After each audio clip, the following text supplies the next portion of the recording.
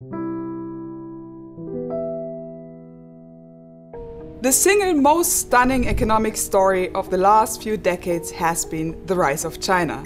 From 1980 to 2020, China's economy grew more than 75-fold. Huge new cities were built, hundreds of millions escaped poverty. It was the largest and most rapid improvement in material conditions on record in modern history. Let's go back.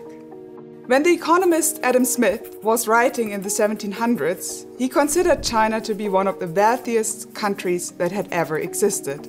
But after decades of war and instability in the 19th century and early 20th century, China began a rapid decline. Up until a few decades ago, China was one of the poorest countries on earth. But now China is an economic powerhouse. Economists predict that it will overtake the US as the largest economy in the world in this decade. People called it the Chinese miracle. You can hear some people describe this miracle as a straightforward story of the free market.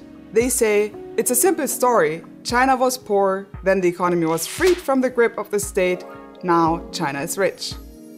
But this is misleading.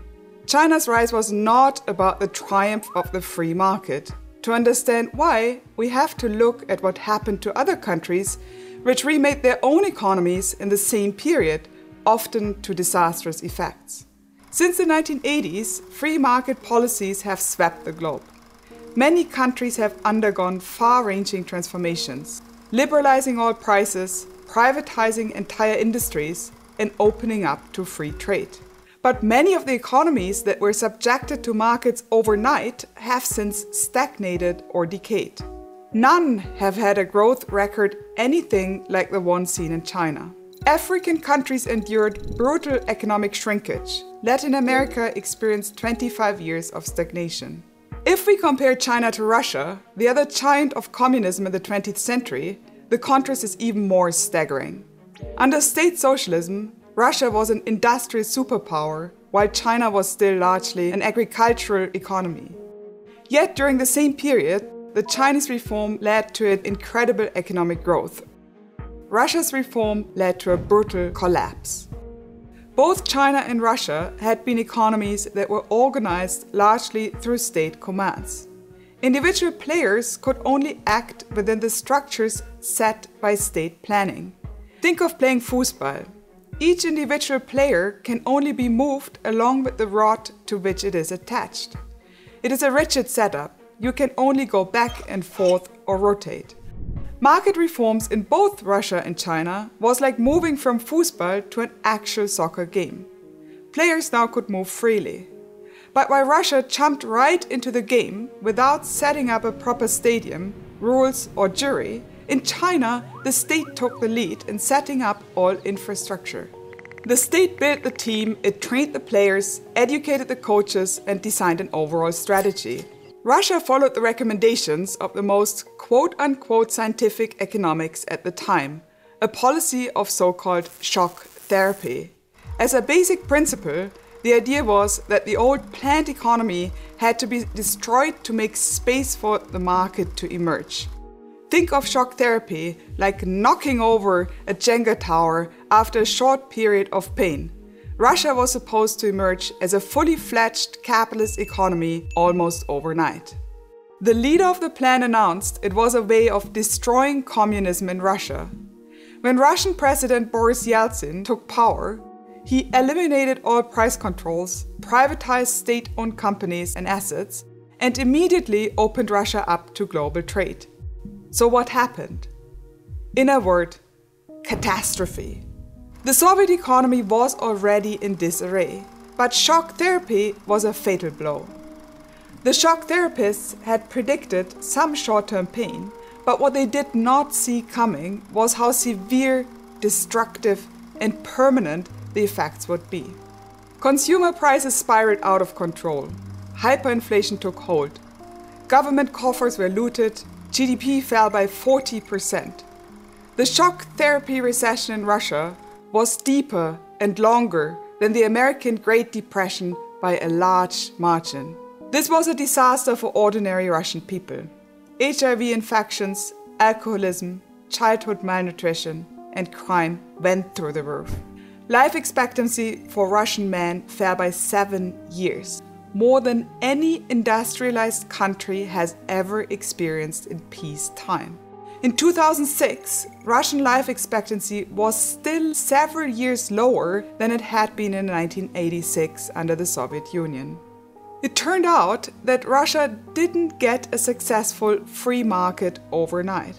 Instead, it went from a stagnating economy to a hollowed-out wreckage dominated by oligarchs.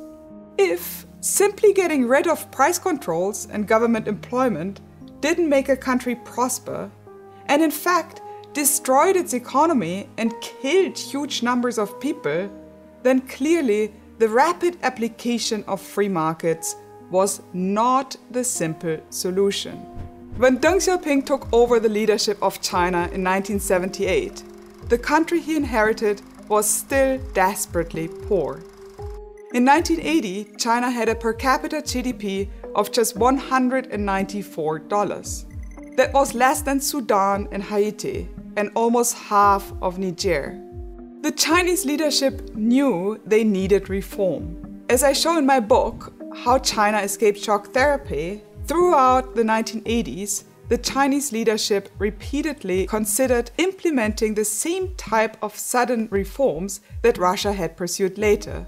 The idea of starting from a clean slate seemed attractive, and shock therapy was widely promoted by quote-unquote scientific economics. Programs for rapid price liberalization were prepared and then withdrawn twice. But in the end, they decided not to pursue shock therapy. Unlike the free market economists in Russia, economists in China approached change like a game of Jenga. Take out many pieces at once and the whole thing falls apart. Take out one piece at a time and you can win the game. Instead of knocking over the whole Jenga tower at once, China reformed itself in an experimental and gradual way. Market activities were tolerated and actively promoted in non-essential parts of the economy. China implemented a system of what they called dual-track pricing.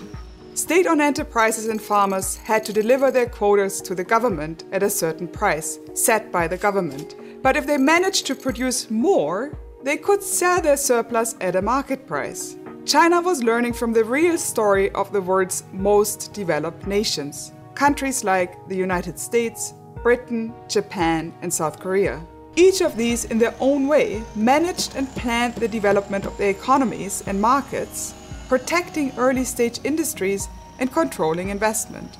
Free market economists thought this system would be a disaster. The American economist Milton Friedman wrote an open letter to Deng's premier Zhao Ziyang.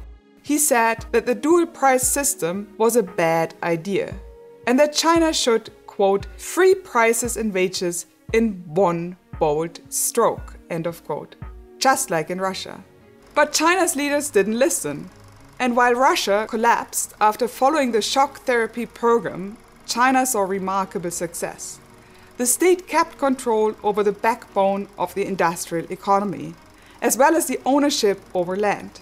As China grew into the new dynamics of its economy, state institutions were not degraded to fossils from the past, but were often the drivers at the frontier of new industries, protecting and guaranteeing their own growth. China today is not a free market economy in any sense of the word. It is a state-led market economy. The government effectively owns all land, and China leverages state ownership through market competition to steer the economy as a whole. The shock therapy approach, advocated around the world, was a failure. While Russia collapsed after its sudden transformation, China's gradual reforms allowed it to thrive. And that made all the difference.